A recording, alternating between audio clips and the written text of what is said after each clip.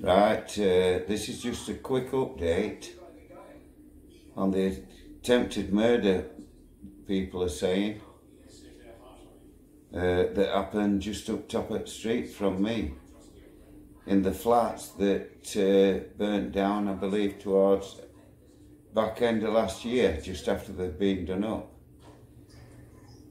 It's sort of next door to the carpet shop, across the road from Kung Fu shop on Barnsley Road. Now there were a police van parked in that outside them flats and all taped off and everything, because the lad was beat up and robbed round back at flats and left unconscious, where a concerned member of public rang an ambulance and he was rushed to LGI, basically in a coma. So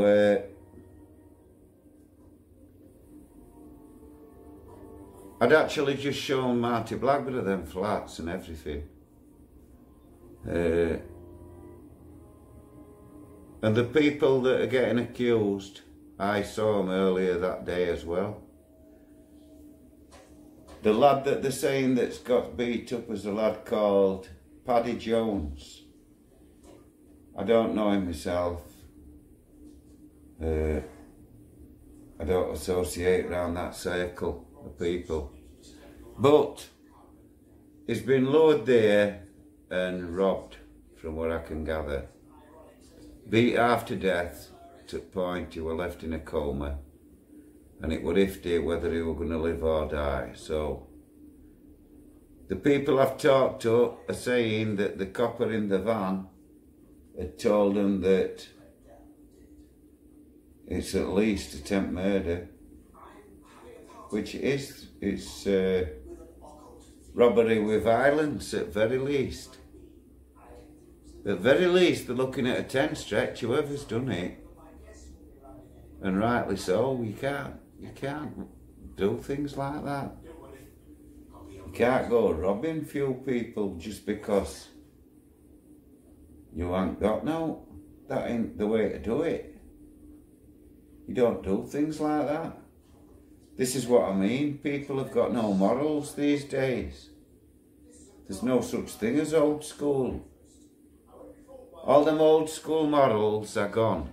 And that's because of the drugs that came in the 80s. Then everybody were going to jail for drugs, amphetamine and heroin. And that went on for 10 years. Of people that would even rob their own granny just to put drugs in their arms. A lot of them are dead now, and that's their own doing. They knew what they were getting into. I've had mates die on that stuff. I've never been near it, and I would never do that. Now, there are two people that are heroin addicts. There's the addicts that can afford it, they work and they pay for their own habits.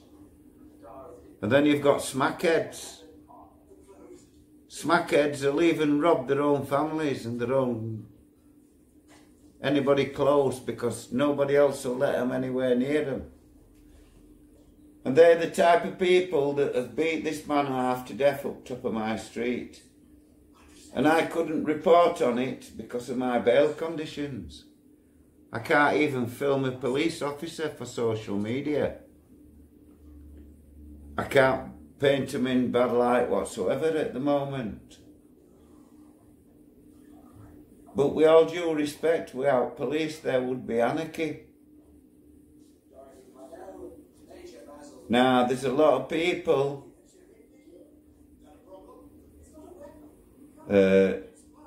already spreading rumours about that at top of the street. You shouldn't be doing that. You shouldn't be spreading rumours. Whoever has done that needs to be nicked.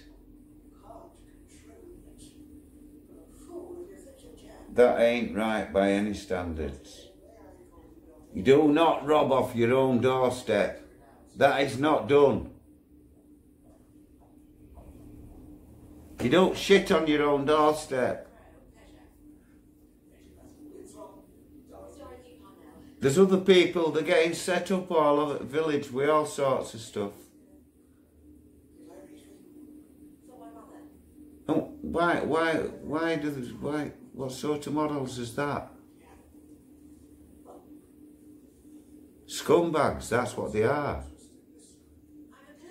They've beat that lad half to death for what? Few quid. And they've robbed him because they knew him.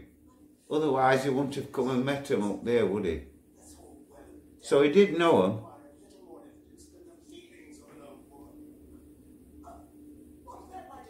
You can't do that. How can you expect people to trust you when you've got no morals?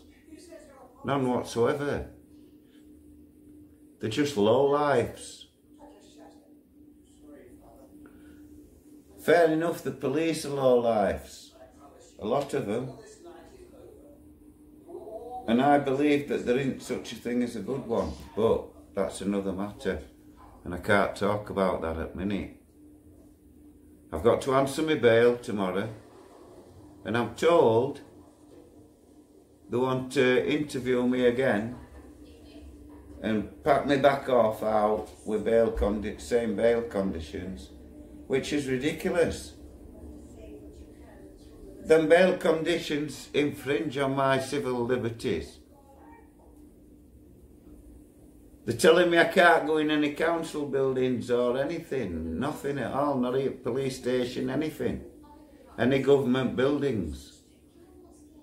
But council tax is coming up soon. I bet they'd expect me to pay that as well. Well, you can know what you can do with that, don't you? We are not getting the services, so I'm sorry you're not getting the money, and you can whistle. I'll go to jail for it, I'm not bothered. Few weeks, lay down, get away from stress. Just lay down and chill for a bit. You people conditioned me to that by trying your short sharp shock, didn't work. Well, I didn't even get short sharp shock. Short sharp shock were DC, detention centre. And that the idea of the short sharp shock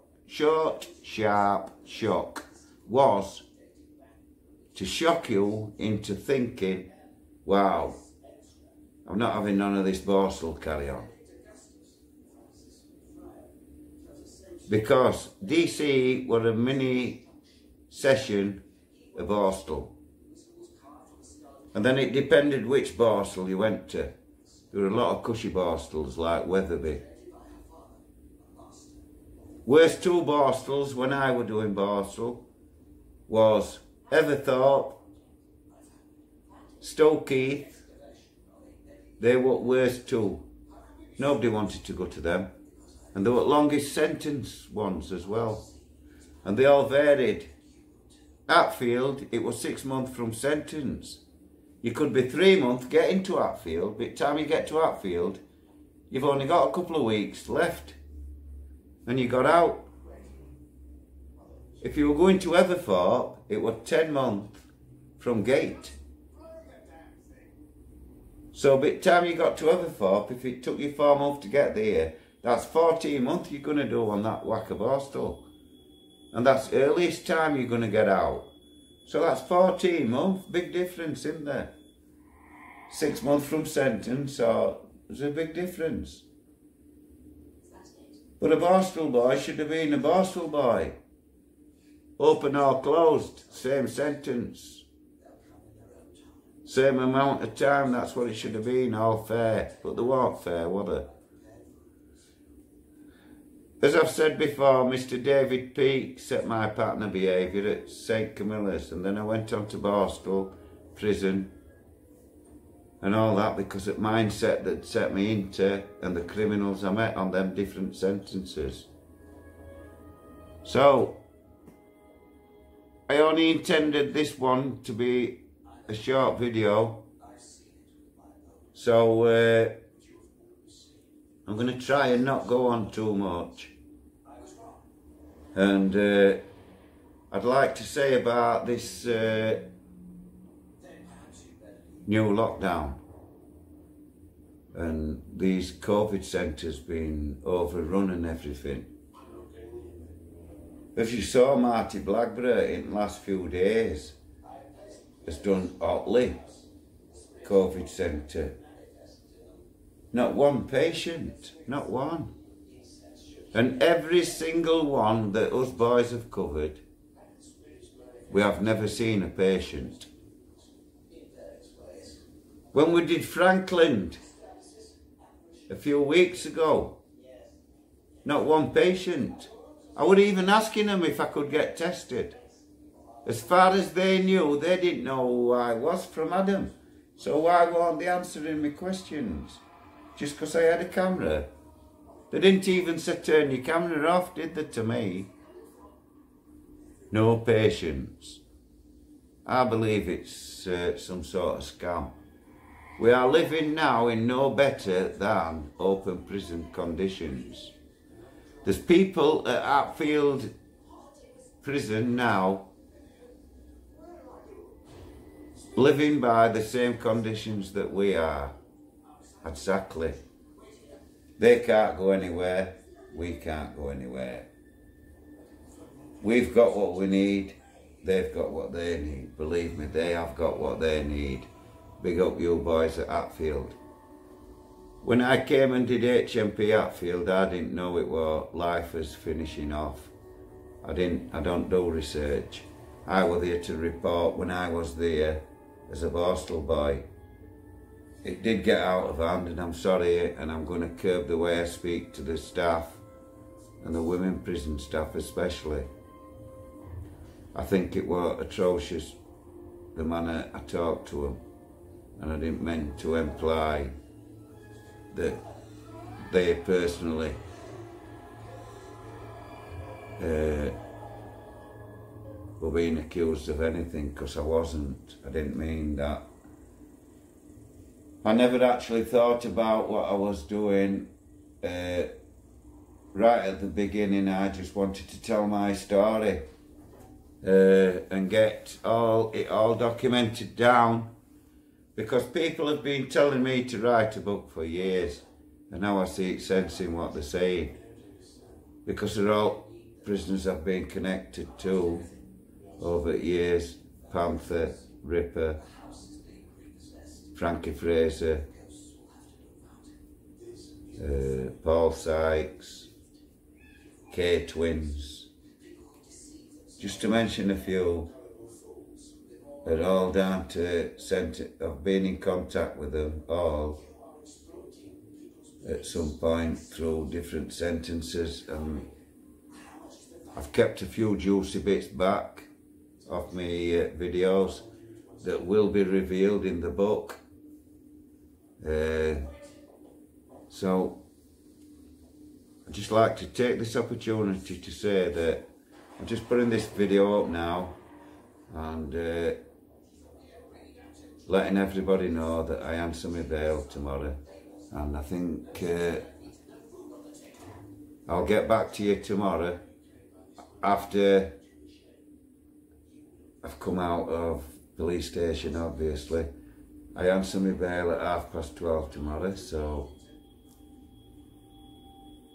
happy 2021 everybody.